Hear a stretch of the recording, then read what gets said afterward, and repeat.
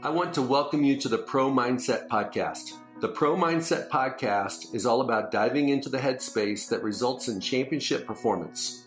High-performing athletes, winners, have this mental flow and have a positive headspace for their performances and success. Join me, Craig Domann, sports attorney and NFL agent, on this podcast. I will interview pro athletes, college athletes, football coaches, and sports personalities. Together, we can discover how you can get in the flow and have your own pro mindset.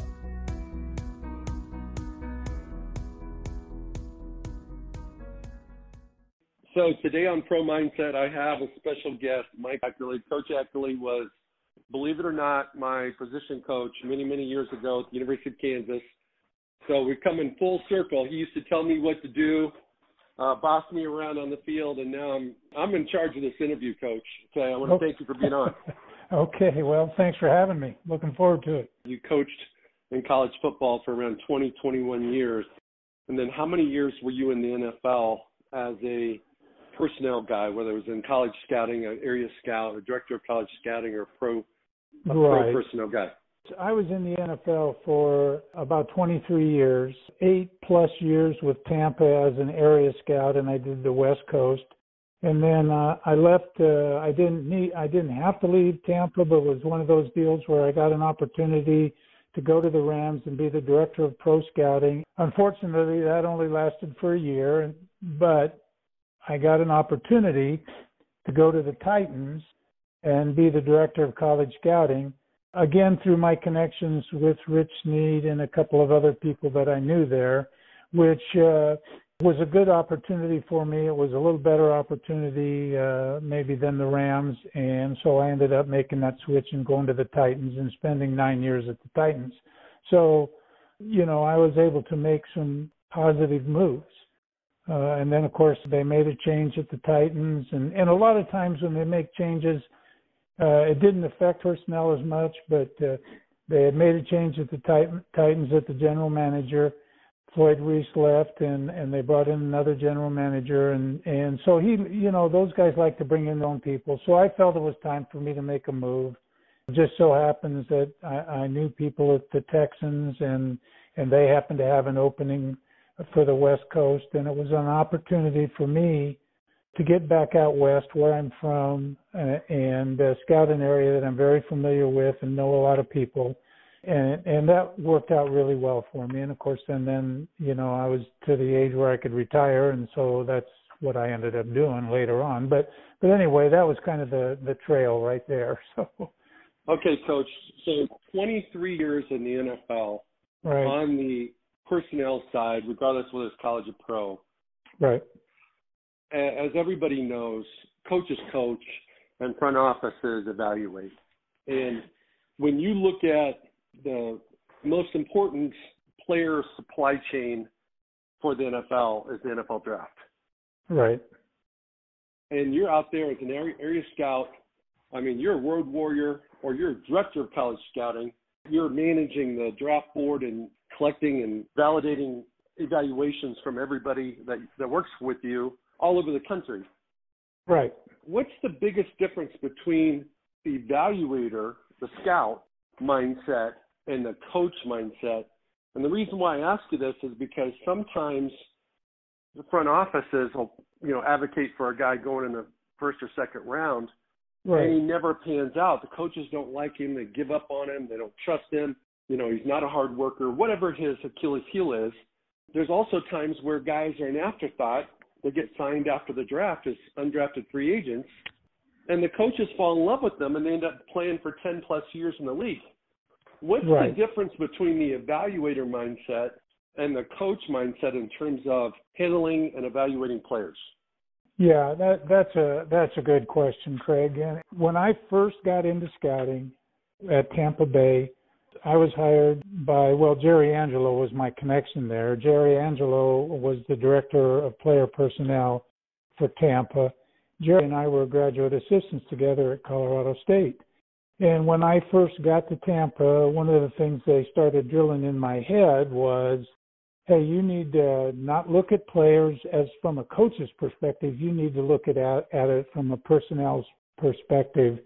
And it took me a while for that to sink in and really understand what they were talking about, because the more I was around it and the more experience I got, I saw that there was a connection, but you really can't divorce yourself from the coaching part of it. And I think it's important that a guy that has a coach's background, I think, is going to be a better scout, because he has a better understanding of what the players are going through, what's expected of them at different positions.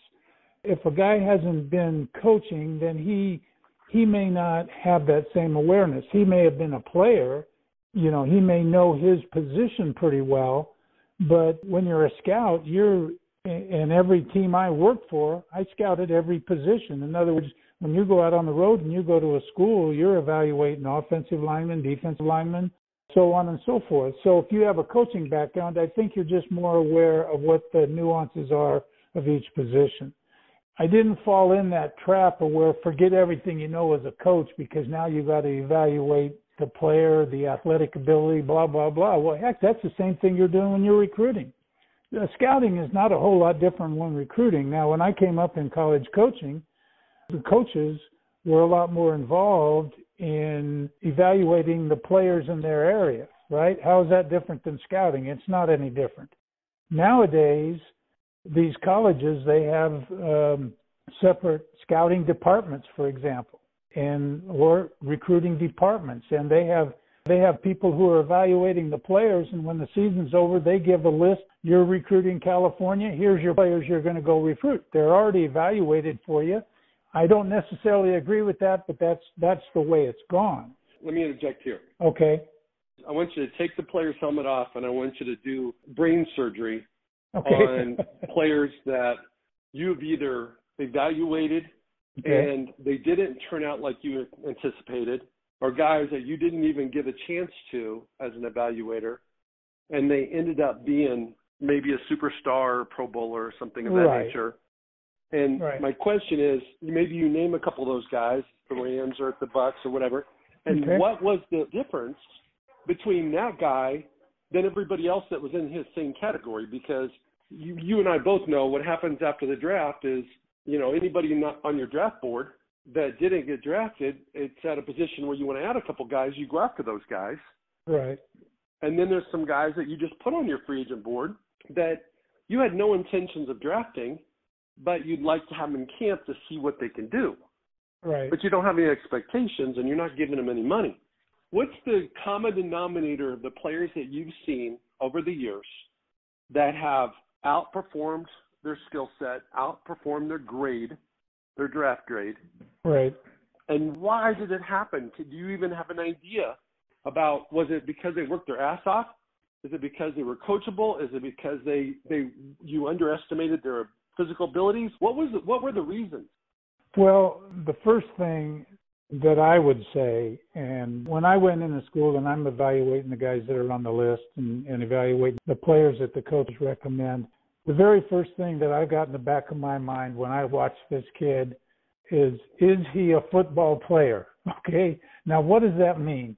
Well, at his position, does he play that position the way it's supposed to be played? If he's an offensive lineman, does he do the things that you want an offensive lineman to do? Okay. If he's a defensive back, is he a football player? Does he react? Does he do the things that you're looking for at that position? And I call that being a football player. There are some things that you just can't coach. If the kid doesn't have that instinct as a football player, then I'm not going to say he can't make it, but it's going to be a lot tougher for him because there is an instinctive side to being a football player. Now, then all the other things by position come in. Does he have the athletic ability? Does he have what you're looking for in your offensive lineman? And this is where I think there has to be a connect. There has to be, and I've always believed this, and I can't say that it's true throughout the league, but there has to be a connect between your personnel department and your coaching staff. If there's no connect there, then there's going to be a struggle. Now, I'm going to give you an example of a player, and this player came in the league. He was a third round pick. Okay. His name is John Lynch, and when I was with the Tampa Bay Buccaneers. Sam Leitch was the head coach, and the way we did things back then was we sat down with the coaches before they went on the road, and we went over the list of players, and we looked at certain players that we were interested in with the coaches. Well, this particular player, I'm sure you remember John Lynch, and I'm sure a lot of people still do, and he's the general manager in the league right now. But anyway, John was a safety at Stanford. We're looking at tape, and Floyd Peters is the defensive coordinator, and John Lynch is all over the field. He's playing strong safety, he's playing free safety, he's making plays all over the field. He's a hitter, he's tough. You can tell he loves to play football. He's smart. He knows where to line up. He gets other people lined up. I mean, he was the quarterback in the secondary for Stanford, and he's making all these plays. And our defensive coaches, our secondary coach and our defensive coordinator are going, hey, we got to have this guy. What's it going to take to get this guy? And, we said, well, he's a baseball player. He may decide to go baseball. He's probably a third-round pick, third or fourth-round pick. And the coach says, there's no way this guy's going in the first round. And, okay, hold on, Coach. Okay. Okay, so I like this.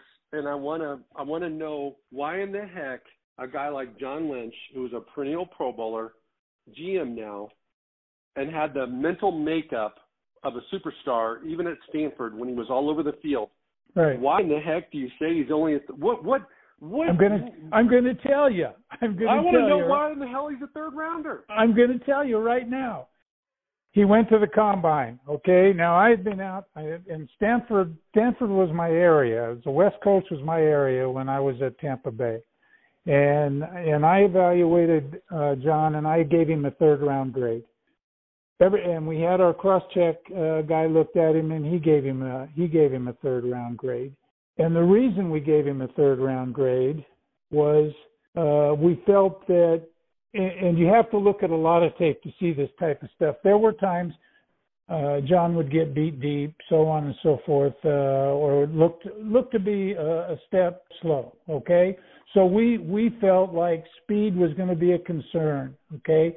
And then the other concern was that he was a baseball player and that he might go baseball, and now if we mess around and take a guy too high, you waste a draft pick on a guy that's not going to be around. So those are Hold concerns. on a second. Hold on. Okay, here we go. Right now, all you've told me is on a couple plays he showed like he might get beat. Okay, I'm getting there. Okay. He goes to the combine. So we're all sitting there, all the coaches for the positions and so forth. You know how the combine works, okay? And so we're kind of sitting in a little group there, and here comes John Lynch. He's going to run his 40. So the coaches are saying, well, what do you think he's going to run? What do you think he's going to run? And I'm saying, well, I'm hoping he runs 4.6. Well, the best time he ran, and I remember this like it was yesterday, even though it wasn't, he ran a 4.73. That was his best time at the combine, 4.73. Well, now our coaches are just, well, he can't play. He can't play. He's not fast enough. There's no way he can play in the NFL at 4.73. Blah, blah, blah. But now the scouts and me particularly, I love the kid, okay? And I said, hey, this guy can play. I don't care what he runs. I always felt that way.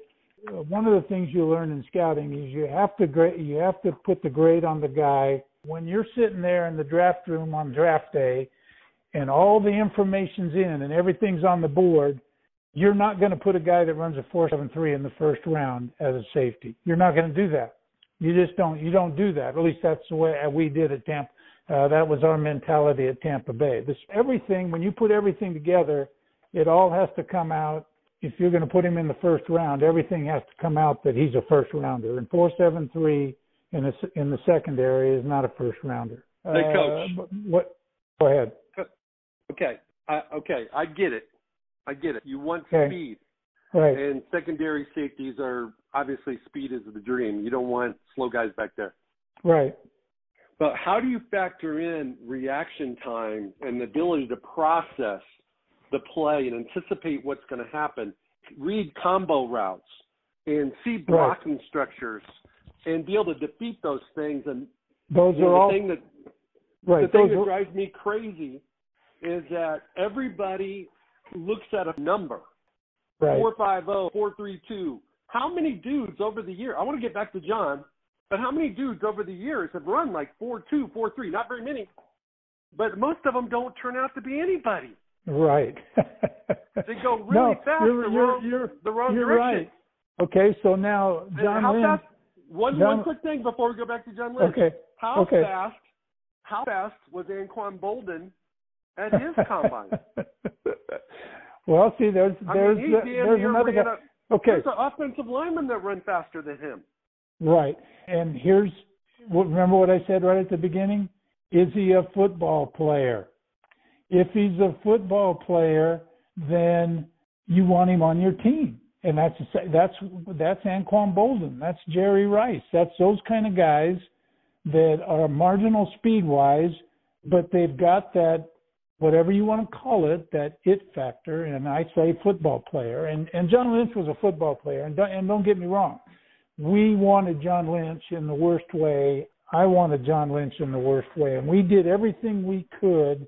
I can't tell you the number of times that I went out after the combine and timed John Lynch. I went back up to Stanford 2 other times between the combine and the draft to specifically individual workout with John Lynch and time in the 40. The best time I ever got him on grass was 4.75. The bottom line is the guy's Coach, a football player. You had a slow thumb. I know. You had a slow finger, man. That's what I was accused of. but anyway, Coach, here's the thing that you're pointing out. Right. The NFL has these factors that they consider prior to the draft to give a guy a draft grade. Right. But the draft grade really is only for the draft. We really don't know what's going to – the predictors for what's going to happen after that are very difficult. That's why they're called human beings. You know what I mean? Yeah. Really, and you talk about guys that are busts, that get drafted in the first round, so on and so forth. I haven't been on a staff yet that doesn't work their tails off trying to eliminate that from happening, because nobody wants to take a high pick and have him be a bust. And don't get me wrong. I mean, we've had some. So, Coach. Yes. Go ahead. All right. You guys aren't very good at it because 50% of the first rounders bust damn near every year. You wait about. I have an opinion. I have an opinion on that. Okay. Well, I want to hear that too. But if you can't judge the draft class the day after. You can't even do it a year later. But 3 to 4 years later, you can evaluate a draft class. Right. And half the time, 3 to 4 years later, the first rounders did not meet expectations. Yeah. Right. So why? Why does that happen? Well, like I said, human beings. And it's not an exact science. I mean, there's a lot of factors involved in the evaluation on tape, and seeing kids play in person is just one part of it. I mean, when I'd go to a game and watch a kid in person, I watched him as much on the sideline and interacting with his teammates as much as I did. I really wasn't there evaluating what kind of player he was on the field, because I'm doing that on tape. What I'm looking at is what kind of teammate is he? How is he reacting to when something bad happens on the field? What happens when he goes? Does he take his helmet off and throw it on the bench? Well, those are all things to me that are important. Do you want that kind of kid on your team? Well, no, you really don't. You want a guy that's gonna fight to the very end. You're looking for the guy that's going to give you everything he has, regardless of the score, and he's going to be a good teammate regardless of the score. And it doesn't just appear. You have to study guys a lot. You have to ask a lot of questions. And to be quite honest with you, a lot of times coaches, college coaches, trainers, blah, blah, blah, they aren't honest with you sometimes. Coach, you were a college coach for 21 years. Exactly. And I told guys, I was a college coach for longer than that, actually. But anyway, I told guys the straight scoop. I mean, Either you want this guy or you don't want this guy. I mean, what kind of worker is he? Blah, blah, blah. You know, I mean, because you have to deal with those guys all the time. And if you get a reputation as being a guy that doesn't tell the truth or shades or hides stuff, then that's not a reputation. That's not the kind of reputation you want. Now, there's guys out there that don't care about that, and they're trying to sell their players, and that's fine. I can honestly say that I wasn't that way. So, I mean, your relationships are critical as a scout, because you got to know no doubt. whether half the stuff the coach is telling you is BS or if 100% of it's accurate. You got to, and you find that out over time, and you start, you almost start evaluating the college coaches that you go talk to on how accurate they are on previous year guys. Well, let me give you an example. Ryan Leaf, West Coast guy, Washington State. I knew a lot of those coaches up there. You can't believe what they said about Ryan Leaf. That ultimately was not true. Well, ultimately, it proved out that they were obviously. This is one of those deals when scouts would go in there. This is one of the few times when the only coach on the staff that talked about Ryan Leaf was the head coach. So if you didn't have a personal connect with somebody else on that staff, the only information that you were going to get as far as what kind of kid he was from the head coach. Well, fortunately, I knew other guys, so I was able to get what I thought was other information, because I would not take Ryan Leaf. I mean, if it were up to me, based on the information that I found out, I wouldn't have drafted him where he got drafted. So obviously, either his ability or perceived ability by the team that took him overrode whatever they found out, or they bought or they drank the Kool-Aid. Let's put it that way. Okay. So they did. So my point is that's gonna, those are the things you have to kind of guard against, and those are the things that you really you don't have a lot of control over. A lot of times you have to do your work. You have to dig. If you have a question about a guy, if you don't try to dig out what's actually there, if you have a question, then you're going to make a mistake. And the only thing you can do is try as you might to not have it happen. And obviously, nobody wants to make a mistake on a first rounder. Even first 3 rounds, because you're still giving those guys a lot of money. You really don't want to make those kind of mistakes, but unfortunately, they're going to happen. Now, every staff I worked with, we worked our tail off to try to guard against it. But the bottom line is, in every room, in all 32 teams, in every draft room, there's one person that makes the final decision. And I've jumped up and down on the table for guys, and it didn't go my way, and I've jumped up and down on the table for guys, and it went my way. So that's just the way it is.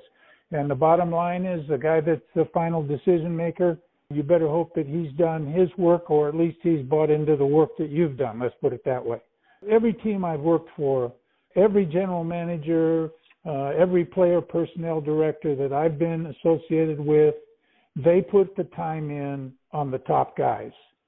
Now, do they put the time in with the background and stuff? No, that's your job as a scout, to go out and dig and get that information. And if you give them bad information, it's going to come back on you. That's another reason not to give them bad information if you want to keep your job. So, but okay, Coach, I've got an idea that just kind of popped in my head. Okay. Kind of stealing a concept from golf. Okay. And we call it the handicap. Right, I know what it is. Mine's right? real high. Mine's real high. Mine's higher than yours, I'm guessing. But it's a way to accurately describe a player's game, his abilities. Okay. And I think we should have a handicapped 40 time. And what I mean by that is, if a guy, let's say he runs a 4.35, but his play speed is not 4.35. Right. His reactions are not that way. He doesn't have that. Let's say he's a receiver, and he can't beat guys that run 4.6, but he runs a 4.35. Right. And I've seen guys like that. So yeah, and then you got guys on defense that run 4.9s, but they just make plays. Well, Now, John Lynch is 4.73, and he made, he's probably going to go in the Hall of Fame. Yeah, he should.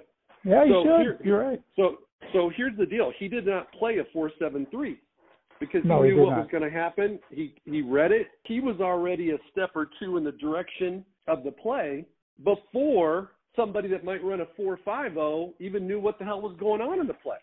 Yep, I agree. So let's say he really did run a 4.7. Mm-hmm. Okay? The thing that the 40 time at the combine and the pro days and private workouts don't tell scouts is what if he's getting chased or what if he is chasing somebody? Mm-hmm. That's another part of the handicap. Right. It's, I guarantee you that if you put John Lynch and made him race somebody else from his draft class at Stanford side by side and didn't even time the other guy, he ran faster than 4.73. Probably true. Because now he's competing. He's not just running. It's not track anymore. Right. So I really think the only time in football where pure speed matters is in cover zero and you got a receiver that can beat a DB.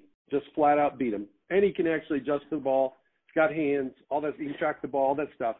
And the other time is maybe on punts, when you're the gunner and you're trying to pin him down inside the 10 and the return guy's faking like he's catching the ball and the ball's headed towards the end zone and pure speed might show up right there.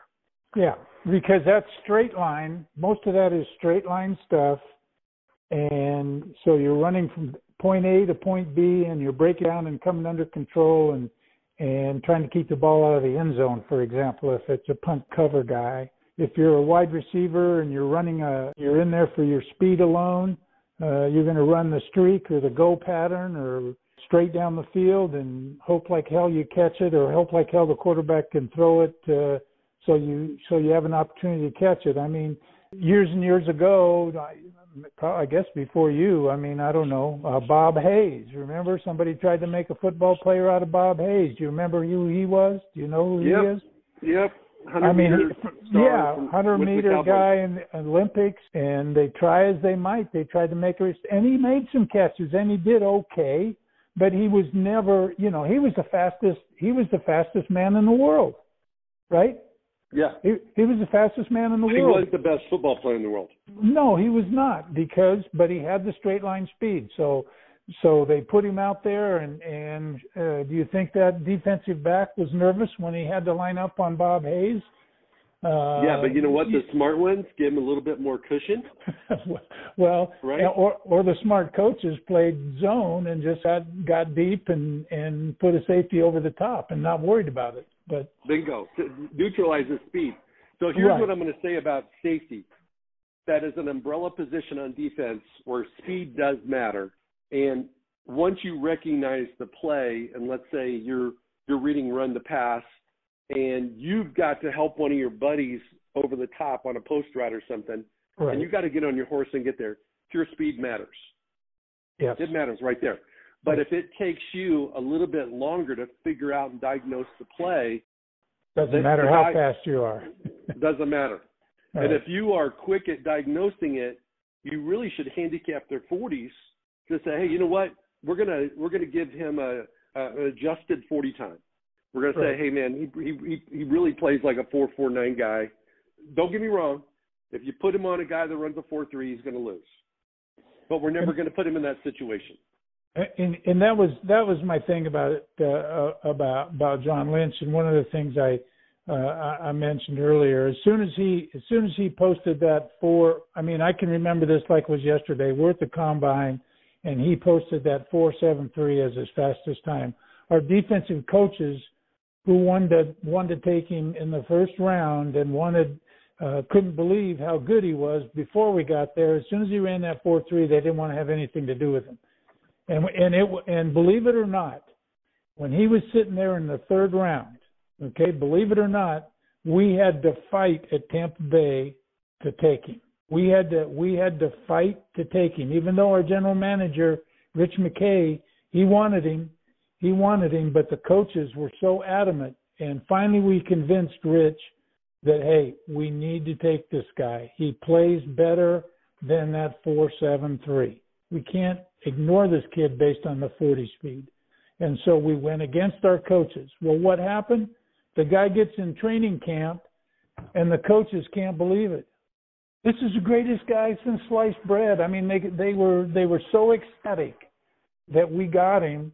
Before we got him, Floyd Peters actually said this. He said, he won't make it through the first practice. We'll cut him after the first practice.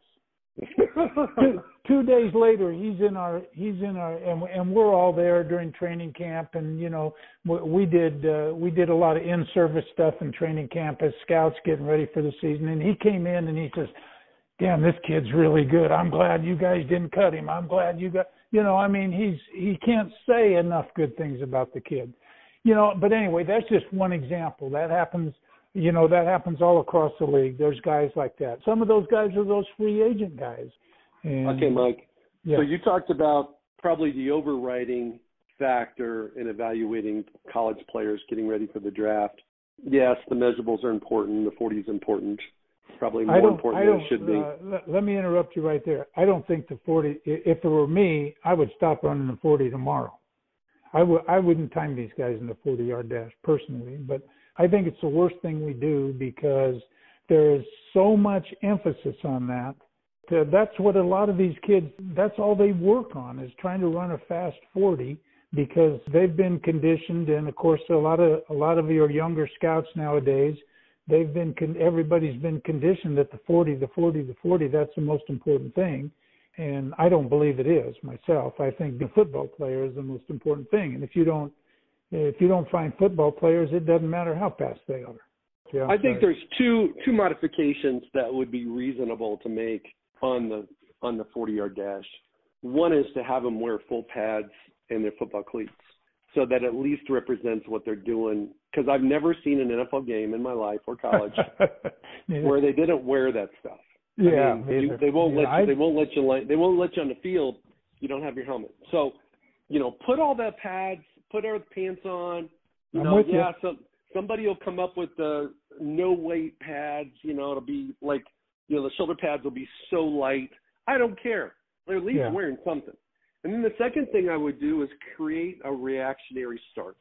Instead of the scout starting the clock when the player goes, because some of these guys take 5 minutes to get in the perfect position before they even take off, right? Right. I'm with you 100%. You don't have to convince me. Like I said, I'd knock it out tomorrow. Yeah. So do something where they have to react to something, right? So that's factored into their ability, their speed, that type of thing. Right. So, but let's get back to be able to identify the players that are football players compared to the guys that just have the measurables that fit in the box, that fit the profile. All right. Besides being in the right place at the right time, making plays, what is the next most important thing in your mind to evaluate a college kid before he goes into the draft? Well, you know, I think After game tape, what's the next most important thing? Oh, not game tape? Not game tape. Or some subset of that. I'm not going to limit what you say. You tell me what you think. Well, I would want to find out, and what I always tried to find out is what kind of off-season football player is this guy? What does he do? Does he just show up in the weight room from 9 to 10 when you tell him to be there? Or is he the guy that's going to put in the extra time?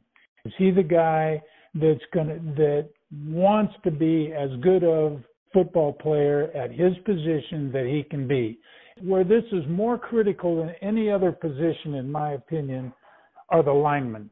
If those linemen aren't willing, because these guys are the grunts. These guys, and I'm talking more specifically probably about offensive linemen because the defensive linemen have become a little different breed of cat. But in general, if a lineman isn't willing to put in all that time in the dungeon, lifting weights and doing the things that they need to do to be good at their position, then they're going to struggle at the next level. So I'm looking for linemen that not only are smart and can learn the offense and so on and so forth, but that are guys that don't care about getting their knuckles dirty, don't care what their uniform looks like. there's snot coming out of their nose and they're sweating all the time, and they're doing everything they can to get better at knocking the hell out of the guy across from them. If an offensive lineman doesn't have that mentality, then your quarterback is going to be sacked too many times. I'm sorry. That's just the way it is. And I still see it every Sunday, every time, and I see it in college too. You want to know why Alabama every year is as good as they are? Go watch them practice. Go watch what the head coach does during practice to get every ounce out of those guys that he can. And he gets it out of them in practice. Those are the kind of guys you want. So those are the kind of things that you got to try to find out. You got to get down there with that strength coach and tell me what kind. And I know sometimes they don't tell you the straight scoop, but if you can, you gotta try to find out if this guy is going to put in the time off the field to be the kind of player that he needs to be. If you're a prima donna out there at wide receiver and maybe the corners, maybe you can kind of bypass that weight room every once in a while. But really the bottom line is you want the same kind of guy in those positions. But that's what I try to dig out. What is this kind of guy going to do when he doesn't have a football uniform on? And those are the guys I want to gravitate to, and those are the guys I want to build the program with. Well, Coach, isn't it fair to say, and I hate to even say this, but I know it's true, that there's always exceptions to what you just said. There's some guys that are blessed with so much ability that they can show up to practice hungover. They can do all the wrong things. They can loaf through the weight training program, but yet they're better than everybody else on Sundays or Saturdays. Right. And you don't want those guys. You don't want many of those guys, or any at all, if you can help it. Mm-hmm. But because talent is so important, that's why a lot of teams get in trouble, because they keep too many of those guys on the roster. And then all the other guys on the team are like, well, hell, if he's not working hard, why should I work hard? Well, those players, that group of players needs to work hard. They need to be dialed in the off season, because then they're not going to be any good. Yeah. Well, the thing I would say to that is, and again, there's going to be exceptions to everything, everything we throw out there. But the guy I'm looking for is going to be there 9, 10, 11 years from now. The guy that doesn't want to do that is not going to be there. He might be there 5 years from now, but he's not going to be there 10 years from now. Trust me on that one. Hell, Vince Young. How long did Vince Young stay in the league? Not very long. That's right. We took him in the first round. We took him. Yeah, Coach, that's your fault. That's your fault. I agree. I wouldn't have, to be honest with you. And I know somebody will say, well, it's easy to look backwards and say that. I said I wasn't a Vince Young fan. I'm sorry, I wasn't. But again, it comes down to the guys making the decision. Is the guy talented? Hell yes, he's talented. But where is the mental makeup? You saw it on the field. If you recall, you saw pouting on the field. You saw some of that stuff on the field. You never saw that from Luck. You never saw that from Andrew Luck. You don't see it. You don't see it from this quarterback that's playing for Clemson right now. My goodness gracious! The guy just, those guys don't do that kind of stuff. The winners don't do that. I'm sorry. Well, Coach, I want to thank you very much for being on Pro Mindset today. Well, thanks for having me. We had a lively conversation about John Lynch and the whole draft process. Enjoyed it. It was great. Thank you for listening to this episode of Pro Mindset. If you enjoyed this podcast, please subscribe, rate, and review this podcast. You can follow us on our website, promindsetpodcast.com, or on Instagram, Twitter, and Facebook at Pro Mindset Podcast. Thank you so much for listening. We'll see you the next time.